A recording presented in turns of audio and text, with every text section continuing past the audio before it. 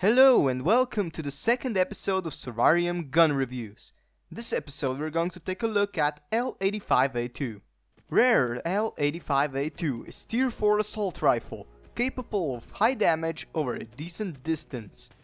L85A2's damage is moderate, killing a target with light equipment and medium equipment in 4 shots and targeted heavy equipment in 5 to 6 shots, with the exception of one headshot hit and one shot in any body part, which could take down every opponent regardless their equipment type. Its range is good for an assault rifle, able to kill targets in medium and medium long ranges easily. Rate of fire is good, being in the middle of its class, but still worse than every SMG in the game, not being great on close distance or close quarters. Recoil is vertically going up and is very predictable, but increasing.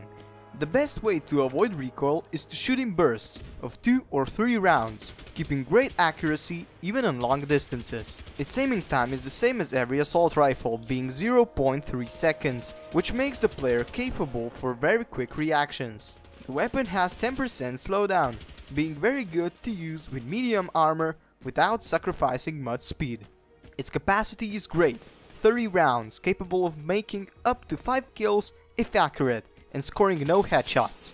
Its reload speed is moderate, being 3 seconds if filling the whole magazine and 2.2 seconds if refilling the magazine with at least 1 bullet still inside. Its good stopping power, 40%, is great for eliminating targets in short bursts without sacrificing much accuracy and keeping the target paralyzed, but only for a brief moment.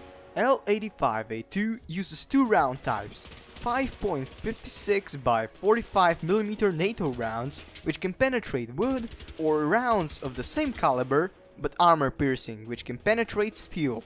It has 3 modes of firing: semi-automatic, good at long distances; burst mode, good at medium long and medium distances; and full auto mode, good at medium distances.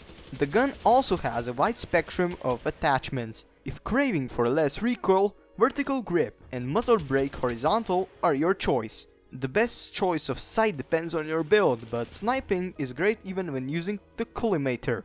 If feeling sneaky, you can upgrade the gun with suppressor, avoiding detection from other players. You may upgrade the gun by using spare parts. The best upgrade choices are recoil and first 3 shots recoil, making the gun almost immune to any recoil without using attachments. The distance or fire rate upgrades are also great for a close or medium distance. Looking at the weapon as a whole, it has a massive advantage in recoil, which can be fully nulled with the attachments and recoil upgrades, becoming the laser gun every noob loves. Right next to the recoil there is the distance. It is able to eliminate snipers from a long distance with no sweat. The fire rate of the gun makes it better to use in open areas, not close quarters, easily being beat by shotguns or SMGs. There is also a premium version of L85A2, being slightly better in damage, slowdown and distance, not changing the hit count for eliminating opponents, and being slightly lighter than the rare version of it. If you liked the review, be sure to like the video. If you didn't, tell me what you didn't like so I can improve on that. And another thing would be sharing the video, maybe even subscribing. Next time we will be reviewing PM, aka Makarov pistol. Thanks for watching.